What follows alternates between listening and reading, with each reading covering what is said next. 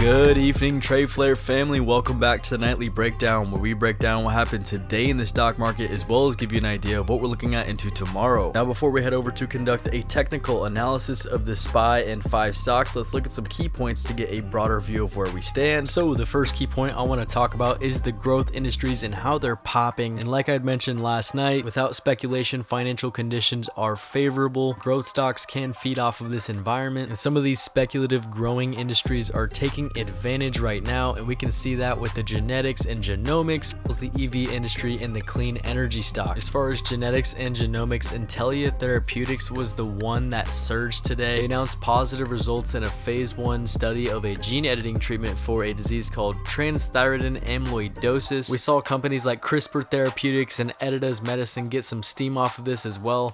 We also saw the EV companies and the clean energy companies go as well. A few of them that really caught my eye, one of them was Enphase Energy. As far as EVs go, I really like Fisker and I like Li Auto, especially because China is pumping right now. I do expect to see some more inflows to China and European companies, so I'm also watching Li, Baba, Baidu, JD, so watch these. So next key point I want to talk about is Facebook and the antitrust news that we saw today. So we saw the news, we saw it pop, and Facebook closed up over 4% today. The reason being that the federal court on Monday dismissed the Federal Trade Commission's antitrust complaint about Facebook. The FTC tried to sue Facebook last December, however the court ruled on Monday and said that the FTC failed to prove its main contention and the cornerstone of the case, that Facebook holds monopoly power in the US personal social networking market. We saw Facebook shoot up over 4%, and this was the first time Facebook ever closed above market cap 1 trillion. So this was a key milestone for Facebook and its investors, and some good news for the company, which has a solid environment to work around right now. So that's why we saw this big pop. We want to watch to see if Facebook will continue to lead tech. Next, let's head over to our last key point, which is, as always, our sectors. As far as the indices, the Nasdaq was the leader today, the SPY was right behind, and the Dow was the lagger. Also notice that IWM, Russell, and small caps were lagging the Dow. So small caps were down, growth was leading value. As far as the sectors went, communications led, and tech was right behind, and utilities was up over 0.5% as well. On the downside, we had XLE, the energy sector, the financial sector, and the industrial sector. So this is probably based on the fact that we ran up on that news, but there is really no deal yet on the infrastructure deal, so there's a little quick sell-off, and we're right back to growth. We do want to see if these industries continue to sell off. I like the banks right now. I like where they're at with the stress test. We saw that news after hours where they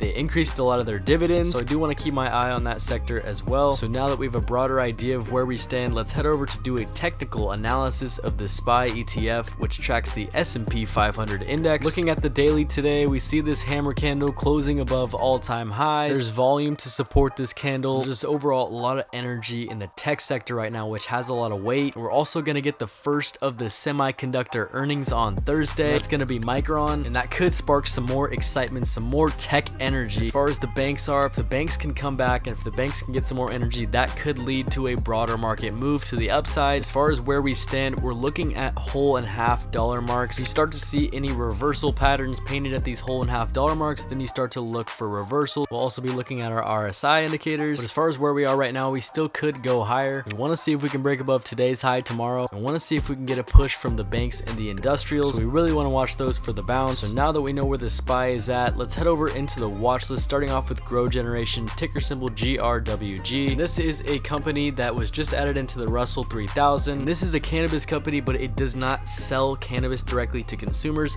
Rather, it focuses on selling hydroponic cultivation equipment and plant nutrients to cannabis companies of all sizes. So I do kind of like this one as far as long-term investing. I like this as a weed play right now, especially with cannabis not being legalized. They can still sell this equipment. There's no risk to be rated. There's really a different competitive advantage here too. Let's look at the daily chart here. Looking at this chart, we have this flag. It's breaking out. And today it broke out with a bunch of volume, up over 11%, with that Russell catalyst right behind it, and that long green breakout candle closing above these highs over at 47 $7.89, accompanied by a lot of volume as well as a first blue bar on this TTM squeeze indicator. This is telling me that buyers are coming into this. This is not in a consolidated state anymore. If we do get a follow-up run tomorrow, I think we could head all the way up to 55.34 before we run into any larger resistance. So keep your eye on Grow Generation. I like the stock, I like the pattern. We've traded this before, we've done this before, we can execute this. So let's be careful because these stocks can move a lot, so their option chains can be really pricey. That's because of the implied volatility that these contracts will have. Next up on the watch list is Activision Blizzard, ATVI. It really had a good day on Activision. These contracts jumped a lot. We had a big green continuation candle off of this bounce right near its 200-day moving average. And this company's in a great environment to pop right now. We've seen volume build up for the past few weeks. If we do get a follow-up candle tomorrow, I think we could head all the way to $99. I really do like the August contracts a little bit farther out the money here. They haven't moved as much. A lot of the upcoming contracts shot up today on that big move, and the farther out the monies are starting to move, so I'm watching those for the August 20th call. Next up is Redfin, and if you know anything about real estate, you probably know what Redfin is, and this is a good environment for Redfin to run. Looking at the daily candle structure, daily hammer candle off of the 200-day moving average, and it's right in the middle of a gap range. Poor structure in here, so if we do break above, I think we could go higher all the way to the top of the gap at 68.29. I like the $70 calls right now. I also think this is going to be a good company long term, so definitely keeping my eye out for Redfin. Next up is Lemonade, and this is another growth company that I think is in a great position to move. And I'm first looking at this 113.18 level, and if that could break, we could probably fill all the way up to 119.90, which will be the bottom of this gap with the top at 126.74. We're really starting to see these growth companies, these IPOs from last year really start to run, so watch out for this one. Next, over to our member suggestions, and first up I've got Workhorse. We got the first candle that I had been expecting today. I mentioned last week on Workhorse that I thought we would go up to $18 or $18.50. We touched 18 today right before we saw a quick sell-off. We still closed positive with a longer green body than the top wick, so buyers held this thing up pretty nice. We didn't see a crazy emotional sell-off after that run. We could probably see a few days of consolidation. Next, I want to see that 18.57 level break. With the short interest being so high on this one could squeeze, so watch out for Workhorse. Next member suggestion is Apple, and we've been riding Apple on this way up here, but right now we're looking at a little bit of a resistance at 135. We could potentially break on this first touch because we did see those 3 days where we pulled back, loaded up, and with the tech sector being so strong right now, these sellers are not very strong right here. We back tested this trend line break, and now we're above it. Now we're looking at this 135 level to break, then we could probably head up to 137.21. Also notice every other big tech stock has ran to all-time highs. It would make sense for Apple to do it as well. I like the break of this pattern. If we can get above and hold above 135, it could be really nice. So keep your eye out on Apple and the big tech stocks as a whole. And that wraps up tonight's nightly breakdown. If you enjoyed the video, if you gained value, or if you learned something, make sure you hit the like button, and don't forget to subscribe so you can get notified whenever we post any live or educational content.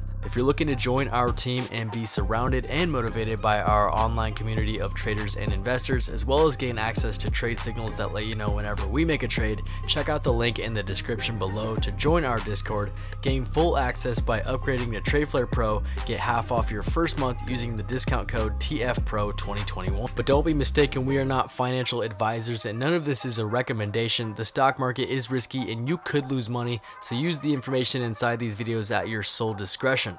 And as always, you cannot forget that time is your most valuable asset, so quit wasting it.